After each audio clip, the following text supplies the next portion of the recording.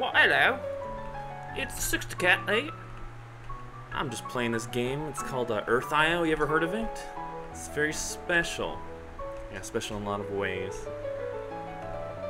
So I'm gonna go over a few things, namely the glitch spots, especially in this map. There's many glitch spots. A lot of people ask me how to do glitches, or wall glitches is what we're talking about. Like, I don't think I can do it right here. I can. That thing, basically. So it can be an advantage sometimes. So it feels kind of unfair if not everybody knows how to do it, and nobody's really explained it that well anywhere. So I'm gonna attempt to do that. And also, I'd like to talk about some of the features of this map that make it not as fun to play. Namely, cheap spots where people can kind of camp. Oh, nice, he's in the T. Nice job. Hanging in the T. It's tea time. I'll have sugar. Oh, here we go. So, this is the most basic glitch, actually.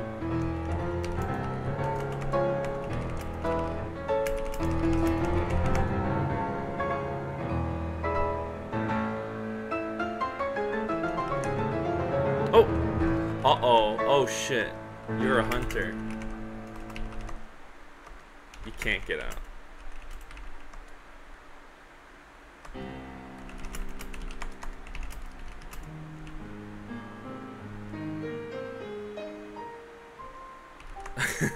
He wants to be in there.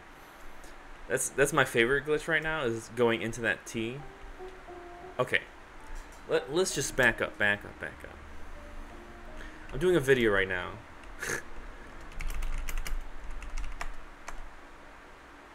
Oh.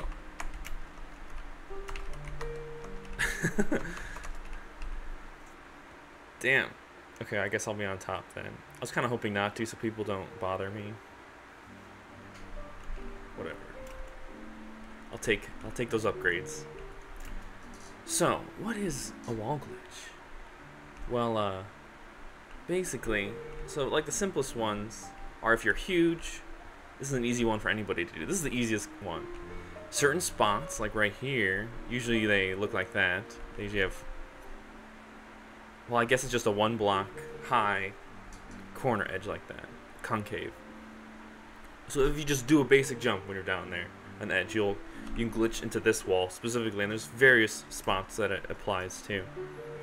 And then when you're in this wall, I'm pretty sure you can only rocket boost to get horizontal distance, but you can only do that to the left. Rocket boost, that is, rocket boost to go left, and then you can jump to go slightly higher. If you try to go left or right, it'll kind of glitch out like this. You won't go anywhere. Although you'll be stuck in this kind of 2 block.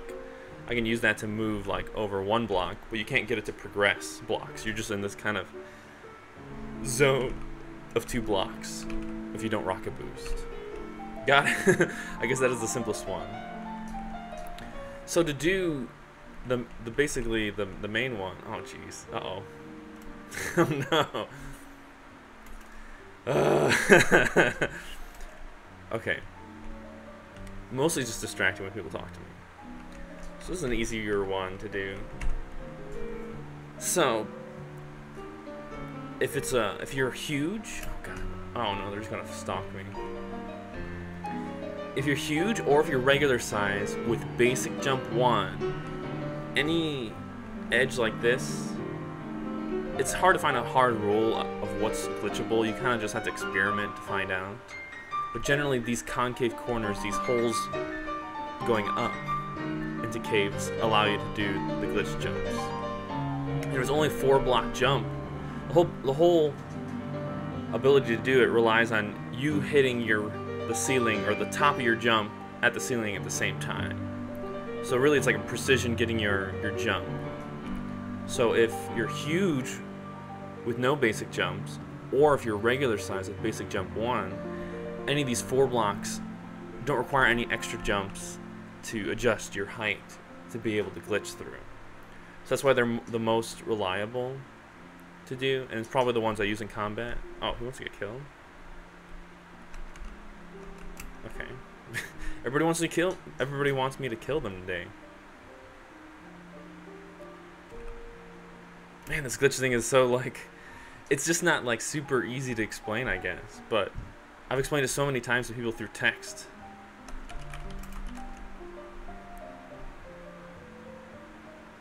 Okay.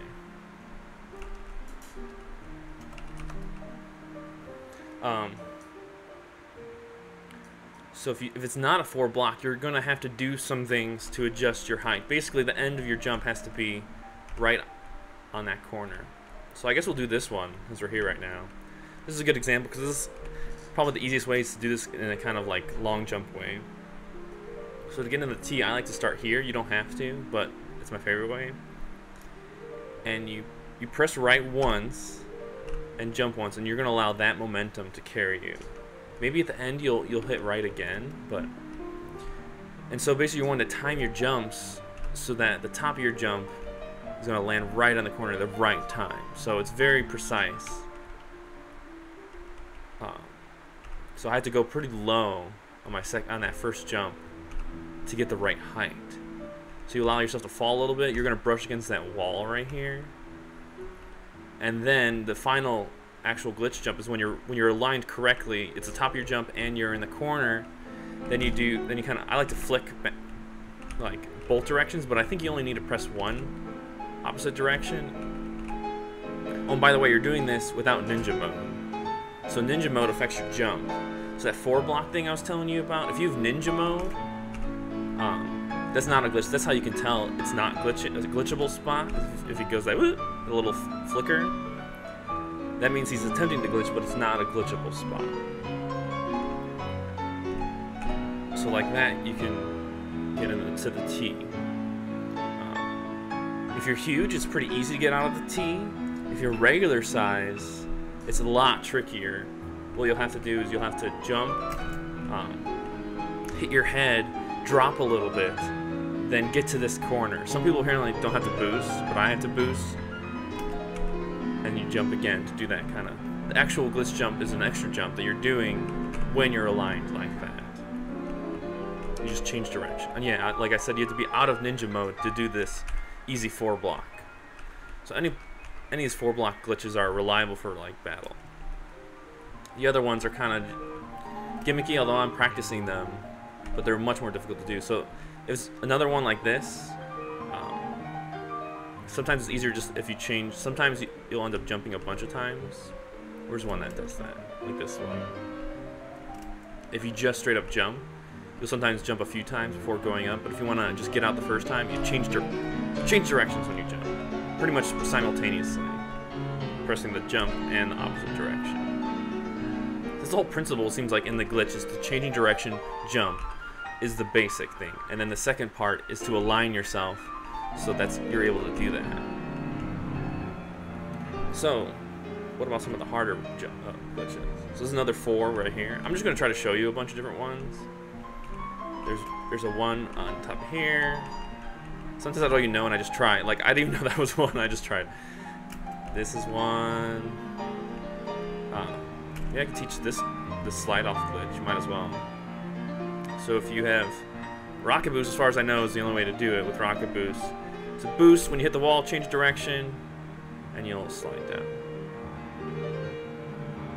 Long way down. Can you glitch into this? See, I don't know if I'm going to try the harder ones, because I have this weird... My ping is kind of jumping all over the place, so these harder glitches are much trickier to do. Might take a bunch of tries. I don't know if I can get in here. I don't know. I'm fail. Like I said, my ping with an unreliable ping to do the harder glitches is pretty difficult. But either way, I'll try to show you where they are. I think this you can glitch through. I was gonna make like a little map of all the glitchable spots. So this is one I'm gonna fall. So this is not a 4 block. This is 3 blocks right here. So I'll have to fall a little bit, then do it. There we go. I was able to do it. It's kind of like the T glitches where you're falling. Yeah, if you're tiny and you're in the T or small, you're stuck forever. So, or if you're Hunter, apparently, which I didn't even think about being a huge Hunter. So that's something you'd like to do. Is this a glitch? Yeah, something I don't even know. There's so many, it's like this map is rife with them. You can glitch into here too, I just found this out the other day. So now this time we're hitting our head, dropping, and on our extra jump we can align so that our the top of our jump is right at the ceiling.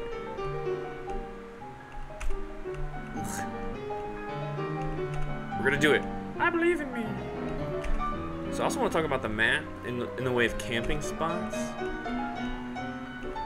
So there's some areas that only certain classes can get to. And I think that's pretty unfair. And it makes them less fun if you're fighting a certain class. Although this game is kind of fundamentally unfair. Some things like that I feel like would be an easy fix. There's another 4 spot I like to use.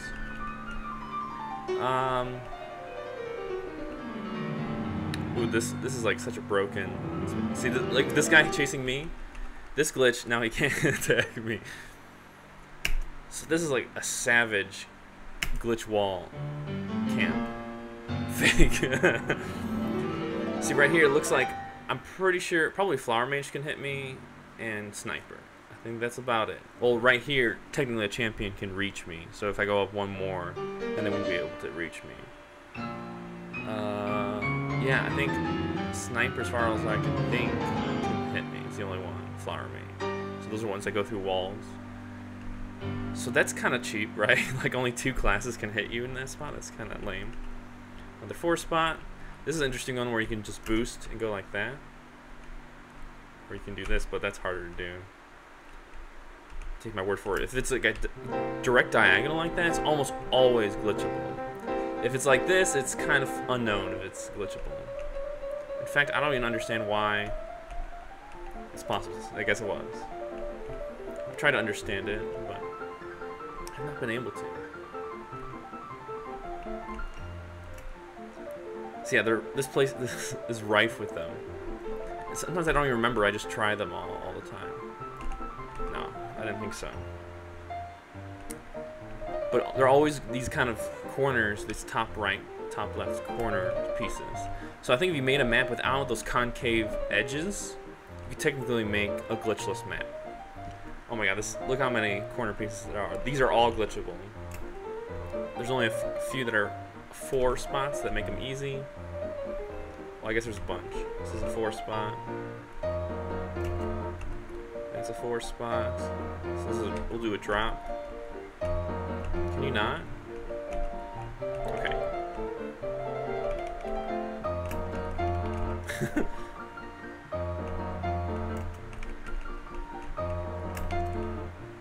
You could leave me alone. Oh my god.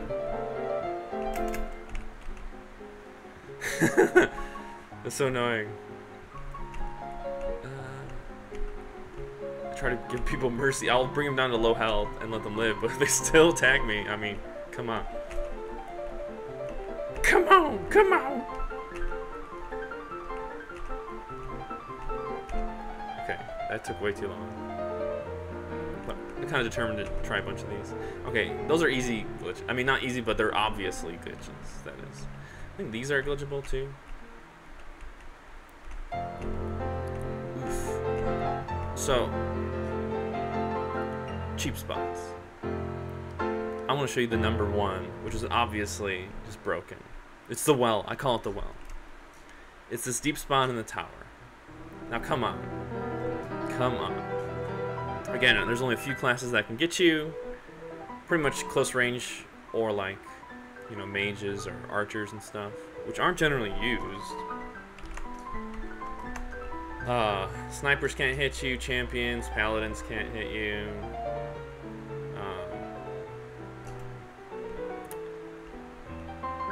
I mean, why? You know? So if you're a map maker, please don't make spots like that. And another spot, not exactly this kind of thing, but in general, this idea of this one little block dip. I'm trying to think of one. So there's a bunch of stalkers. Glitch here. Can't glitch there. Stop stalkamating me.